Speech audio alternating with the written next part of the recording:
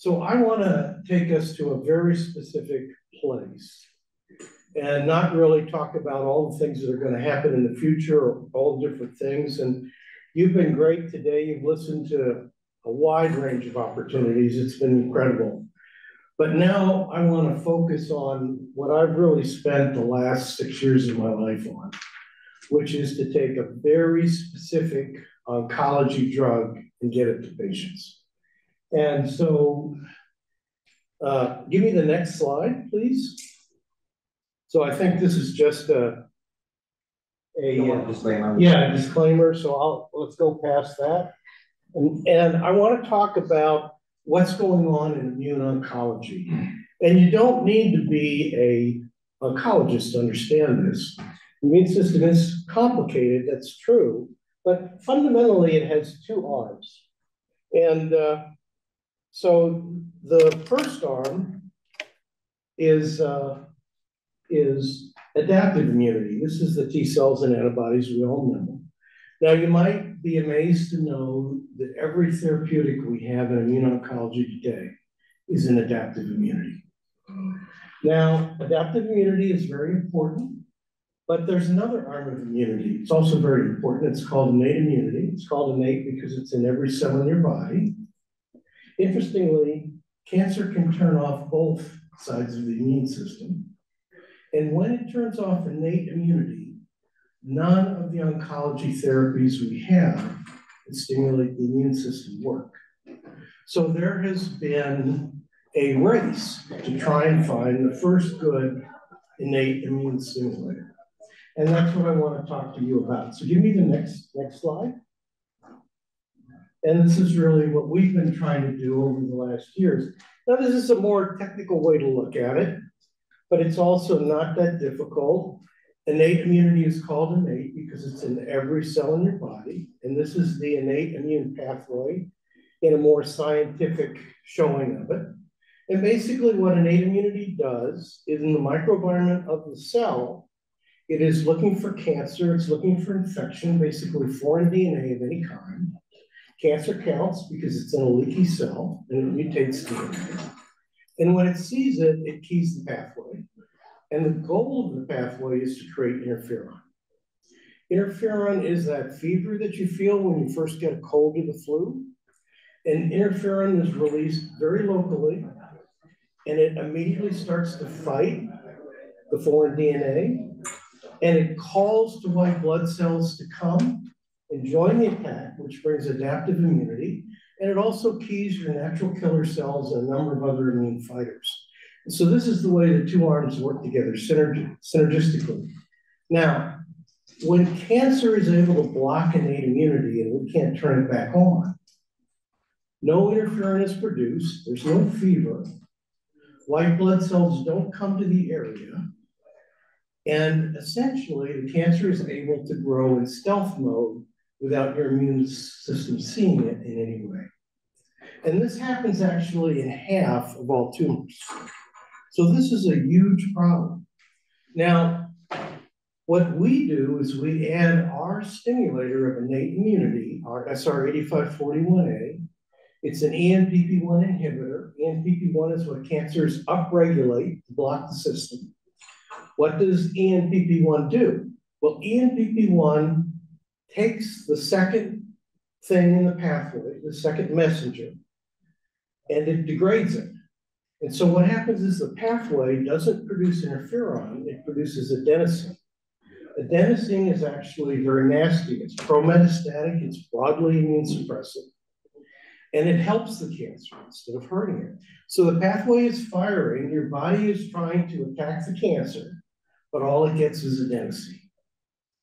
So we want to fix that with our ENPP1 inhibitor, which blocks the ability of ENPP1 to do anything. It basically neuters it. And this is really important in a number of diseases, but the disease I want to talk about today is called microsatellite stable colorectal cancer. We'll talk about that a little more in a minute. Next slide.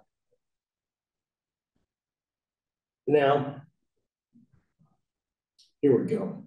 So what is microsatellite stable colorectal cancer? Well, metastatic colorectal cancer is a terrible disease. 85% of all colorectal cancer is microsatellite stable. What does that mean? Essentially, that means that the cancer can fix its DNA. So when we give chemotherapy, when we give a targeted therapy, we destroy the cancer's DNA, it doesn't kill the cancer.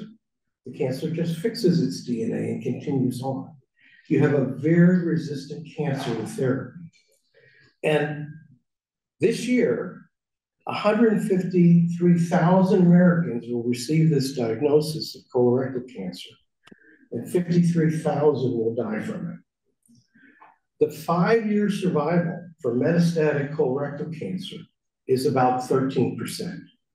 So 87% of people that get this diagnosis will die from it. Now, there is therapy in development on the adaptive immune side. It's these two therapies called botensilimab and balstilimab. And they're very excited at Genius, the company that has these two agents, because they got to a 23% response. So 23% of patients did very well if they didn't have liver metastases. If they had liver metastases, they only have 7% response, which is pretty terrible. Well, what is this with and without liver mets thing? Well, colorectal cancer is cancer from your small intestine all the way down to your rectum. And so if the small intestine is where your cancer is, you'll likely metastasize to the lung. But if you're in the large colon, where most colorectal cancer is, through the portal vein, you metastasize to the liver. So in the majority of MSS-CRC, this regimen is not effective, but it is effective in a minority of that. But if we add our drug to the BOT/BAL regimen, as it's called, we think we can do much, much better. We think we can move that 23% up to 40%. We think we can move that 7% up to 25 or so. And so I'm here to ask you to join me and help conquer this deadly cancer for many people. And I hope among you, there have been people that have been touched by this disease and see this as a worthy pursuit. Next slide. Now I'll just show you a little scientific data. This is all in mice efficacy studies. But here, just with the botensilimab, so one of the two agents in the Genius regimen, we flatlined colorectal cancer in this model, and all the mice survive in the combination purple regimen. Next slide. So then we do the triplet, all three agents, and essentially what happens is we have pretty much complete cures. In fact, with all three agents, all but one mouse are completely cured of their cancer. Now, we don't expect this result in people, but it's very gratifying that we have it in mice. So we're moving in the right direction. And it's better than any other combination. So next slide. So now, just to get to sort of the business side, I want to assure you that there is a really good return for this kind of investment. And so first of all, I want to say that we have great patent coverage. We have 4 patents received, 3 patents in process. All patents are fully owned by Stingray. We have no economic obligations to any university. We did all our own chemistry and biology.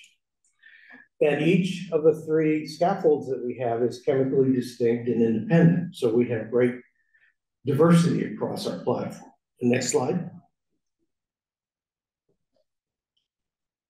So this just says what we're doing, what our roadmap is. And so we think we can exit in 2026. So we're about 3 years away. We're already in the clinic in Australia doing our phase 1 dose escalation study. We already have an efficacious dose at our first dose, and we think we'll be done with our second dose. That'll be the dose that we take into phase 2. The thing is, in immuno-oncology, since the drug isn't directly cytotoxic, but it works by stimulating the immune system, we can start at much higher doses than you can in normal oncolytics, where you have to maybe start 7 doses down or something like that. So our drug has very little toxicity by itself. Financially, I'm raising a $15 million Series A. We have raised about $9 million to date. We want another $15 million. This adds to the $2 million SBIR award that we received now fully this last year, and the $14 million award from the Cancer Prevention and Research Institute of Texas that we just received last month that goes through the next 3 years and will help pay for the Valbot SR8541A trial, 2/3 of it. So that's phenomenal. So we've been able to raise almost 16 million non-dilutive and about 9 million in equity. And we're looking for another 15, and that's all we think we need. We're not really planning to do a Series B. I can't promise anything, but we think this will give us the data we need to exit to big pharma and sell the program. Next slide. What was the last valuation? So our last valuation, our post money on our seed series 3 was about 22 million. And we want to raise this at around 29 million, which would give us a $5 share price. Okay, now these are exits, historical exits in exactly my space. This is innate immune oncology exits. You can see the sellers and the buyers. And then every deal that's publicly available, I just average them all together. And that gives you an average up front of 250 million and a milestone package of almost 1.2 billion. So this is an incredibly lucrative space. Next slide.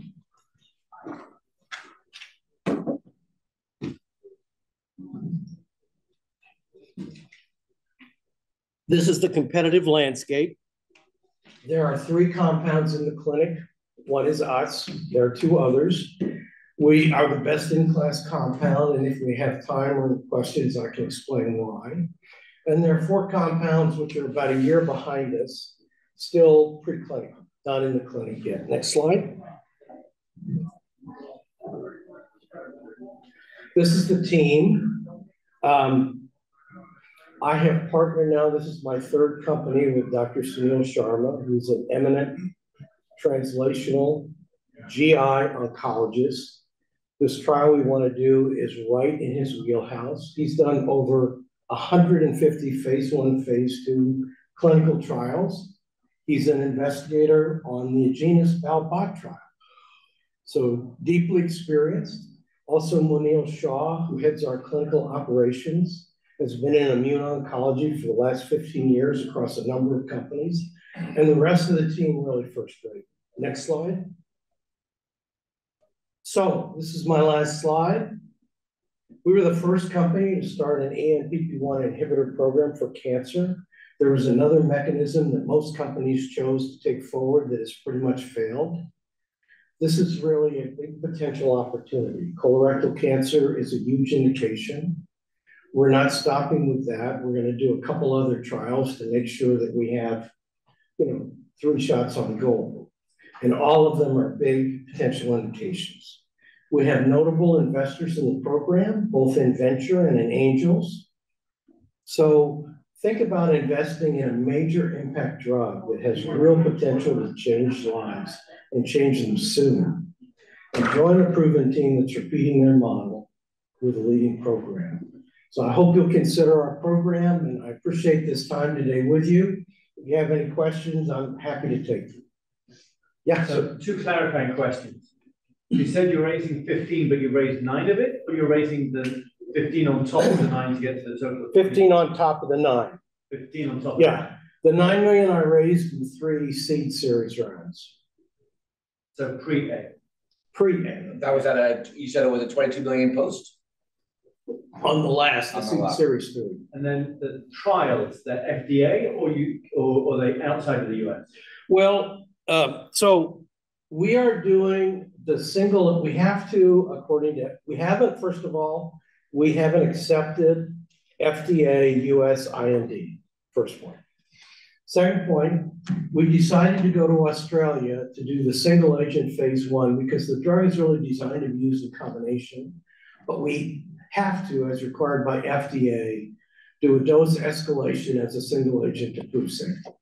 So we're doing that in all cancer patients in Australia, where Australia gives biotech companies 43% of the money they spend in Australia back.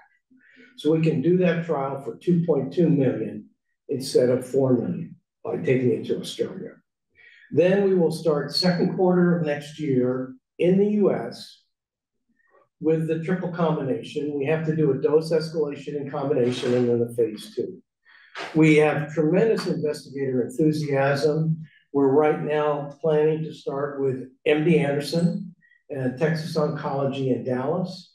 And then for sort of our health equity site, Baylor Scott and White. So when do you envision going through phase 3 of FDA? Well, I don't envision going through phase 3. I think I can sell it to pharma before that. So I want to sell it in 2026 based on the phase 2 data package to pharma. And I think I can get a deal similar to what I showed you. Yes, last question. Is this sort of a binary outcome if your phase 2 data isn't good enough?